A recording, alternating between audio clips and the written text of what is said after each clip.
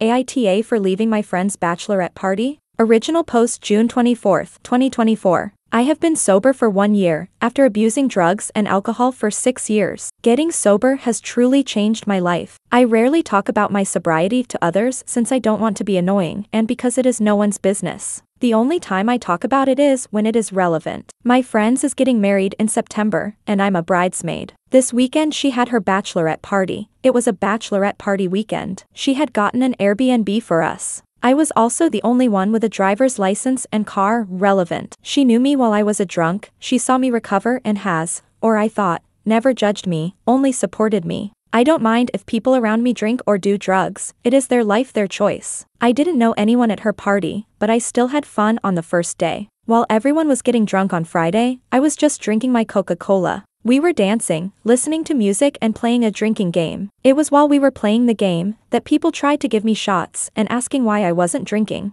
I just told them that I didn't feel like drinking tonight, and blamed it on that I had a long traveling day. The next day, during brunch, people were drinking mimosas. I was just drinking orange juice, and again I was asked why I am not drinking. I knew I would get asked this, and I had talked to my friend before this weekend. I decided this would be the perfect time to mention that I am sober and I don't drink. Some people asked me why. I didn't want to go into the details of it, since I didn't want to ruin the mood, so I said it is because of health reasons. Later that evening, I was drinking some soda and went to go to the bathroom. When I came back, I took a sip of my drink and they had put vodka in my soda. I spit it back out and asked who put vodka in my drink. I was upset about this, but I wasn't crying or causing a scene. I just thought maybe someone didn't know that this was my drink. One of my friend's friends said that she did and it was an accident. I didn't get mad because accidents happen. However, there was a little voice in my head telling me it was intentional. I shortly went outside to smoke a cigarette and to call my BF. I had walked behind the house, and my friend and 2 others came outside to also smoke. I guess they didn't see me, since they talked about what had happened. My friend said she thought it was lame that I came, and that she misses the old drunk me. That she hoped this spike would make me relapse. I was listening in shock. I thought I knew this girl. For fuck's sake, I am one of her bridesmaids. I have known her for 8 years. I walked to the front of the house, looked at them and went inside. They all looked shocked since they didn't know I was listening. I packed my things and drove off. I didn't say a single thing to them before I left, but they saw me leave. I decided not to block her on social media so that she can have a chance to explain herself and say sorry. Instead, I got a long message saying how selfish I was,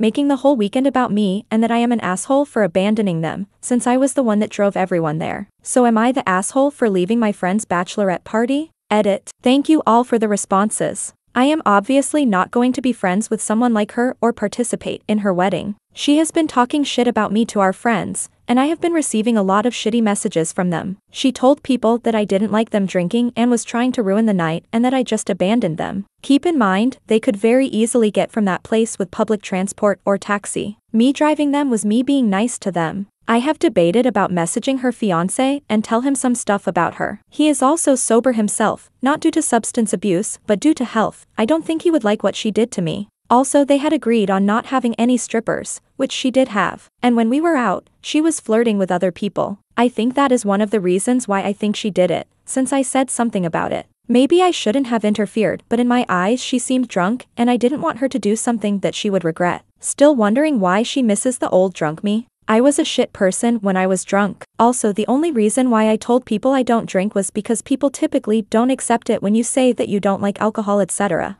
The reason why I haven't blocked her yet is because in my experience, it gets under people's skin more to not be blocked. She has messaged me more since I left, but I can't be asked to read her bullshit. Also, I will be making a post on my social media if she doesn't stop spreading lies about me. Getting sober saved my life. I am forever grateful and happy that I chose sobriety. I have also upped my therapy sessions just in case this makes me spiral. Update June 28, 2024. I made a post 4 days ago about how I left my friend's bachelorette party after they put alcohol in my drink even though I am sober. I thought I would update anyone who is curious on what happened. Let's say it was a very eventful 24 hours. I needed to take a few more days to digest and reflect on everything that happened. I also wanted to talk to my therapist first to see what she thought I should do. We decided on that I should message the fiancé, since if I was him I would want to know, same as I would either way have told him about the cheating. I do not condone cheating, and turns out it wasn't the first time she did that. Here is what I wrote. Hi Paul, the fake name. I know this might be weird since I'm sure by now you know that I left last weekend, but I wanted to talk to you about it.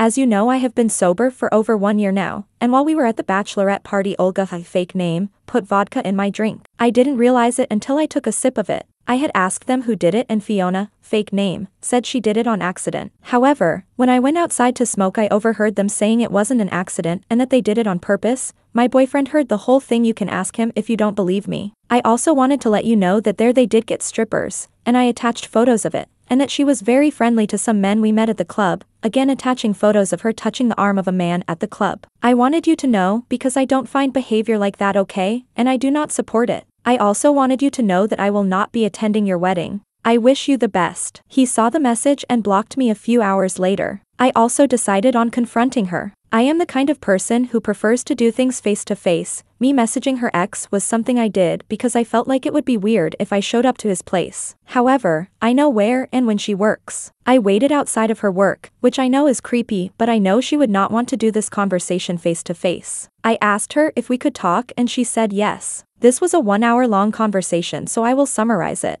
I told her how much it hurt me that she spiked my drink on purpose and that I could go to the police with this. I said it was childish of her going to our mutuals spreading lies about me. I told her that she is a coward for not admitting to what she did. And lastly, I told her I did not have any interest being her friend anymore and I will not be attending her wedding. She was very quiet during the conversation. She listened to everything I had to say. She said she was sorry. She felt like ever since I got sober I was boring because all I talk about is sobriety, which I don't do. That me telling her friends I am sober took the attention away from her. That I shouldn't have done that. I told her before we went that I would tell people that I am sober for health reasons if it were to come up. I told her that she has every right to feel this way, but it doesn't justify what she did to me. I ended the conversation with that I wish her the best, and I hope she gets the help that she needs. And I left. After this I sent the message to her ex. I found out that her fiancé did end the relationship and that this isn't the first time she has done something like this. Turns out that she has several times poured alcohol into her fiancé's drinks,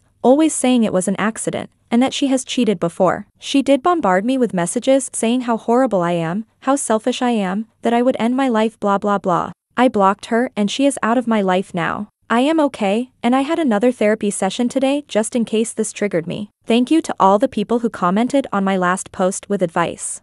Why I thought I was the asshole. Relevant comments. OOP when told flirting isn't cheating, and OOP sabotaged her friend's wedding and relationship. Flirting is cheating in my opinion, and I probably should have clarified, but I did not film her. We had a group chat and the photos and videos were sent there. I just saved them. Wouldn't you want to know if the person you love, the person you want to spend the rest of your life with, was acting like that? And it wasn't just the fact that my drink was spiked, it was that she couldn't own up to it. That it wasn't an accident, it was on purpose. I am an alcoholic. Spiking my drink could have made me relapse. And